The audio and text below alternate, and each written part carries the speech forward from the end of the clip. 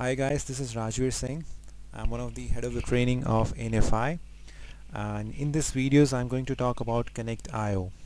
Connect.io is a software which is launched by Real Games to work on different logics and to connect your inputs with outputs using your own innovative and customized logics. And this software is widely used in two main softwares, which is Factory.io and Home.io, which you may find more details in their website.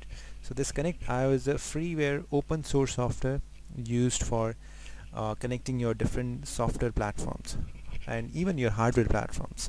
Alright, so we have to see, and this actually works on functional block diagram, similar to its programming is based on functional block diagram, which is used in widely in Schneider PLC and in Siemens PLC. You'll find similar blocks here. So if you are from programming background, you may find it very interesting. Although it is open source, so you can download that from the website and you can work on this software for your own benefits. Anyways, so let's see what we have in the software. We have input sections, then we have outputs, memory, sources, tags, plugins, utilities, and settings. Alright, so let's see the first video. I'll be using these functions in between the videos, so I'll be explaining you where to use which one. Alright, so the first step is we are going to use arithmetic functions, so that will come in your plugins. Okay, in plugins you have arithmetic blocks. The first is the add block, so I can drag this add block here. This is how this add block will come here. Okay, so this add function says it will add two inputs and it will give it to the output. Okay, so for the input I will take my source, I will take a numerical inputs. Okay, these are the two inputs. I can name this inputs. I can give some descriptions here. So let's see, this description is A, okay, and its description is B. So I want to add A and B. Okay, now you can see that this B has a range 0 to 100.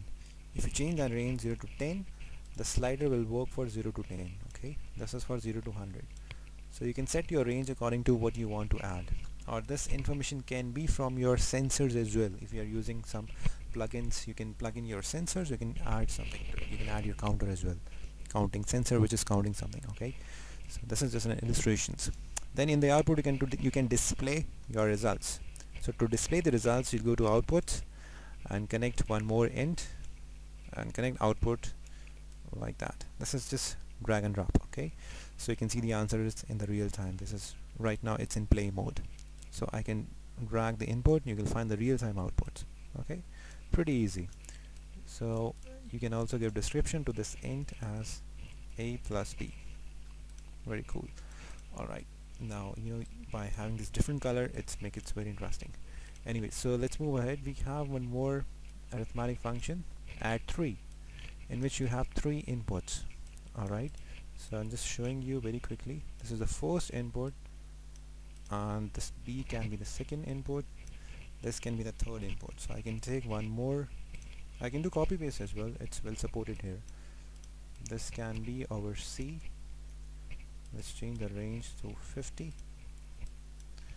This is the C. Now to display this one, I can take this, or I can take one more output. Alright, this can be given here. So this has A plus B plus C, so I should write here C. This is A plus B. And now why it is showing C? Because the addressing is same.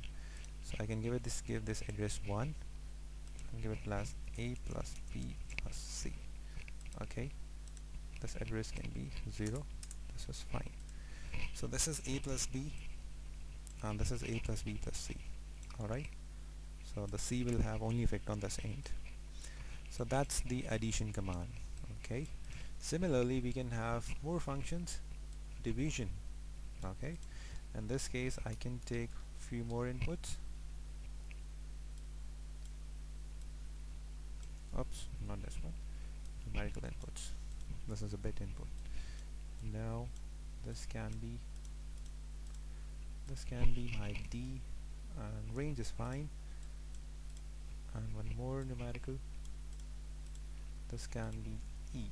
Okay, connecting to, oops, I should divide D by E. Okay, results and the output Okay, now here I can take float output as well, because I can have the exact fraction value.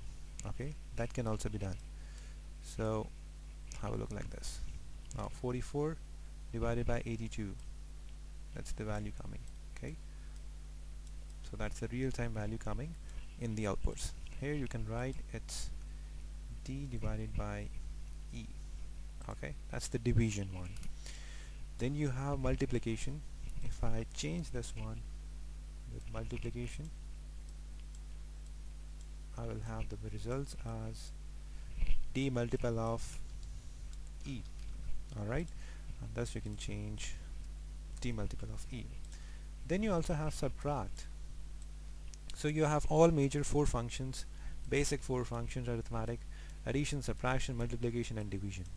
Okay, so this becomes your d minus e. So that's all about how to use arithmetic functions using different inputs. For inputs, you can go to source and get your numerical values. This is the function you get from the tags. This is the output you can get from here. If you take an end output here, it will not show you value in fraction. To have value in fraction or points, you must take a float input, float outputs. Okay, so if you are having the software, check this logic. It's very interesting and very basic. The first lesson to go for that. Alright, in next video we'll see some Boyd mass equations, how we can have a complex equation using these addition subtraction. Okay, thank you so much. See you in the next video.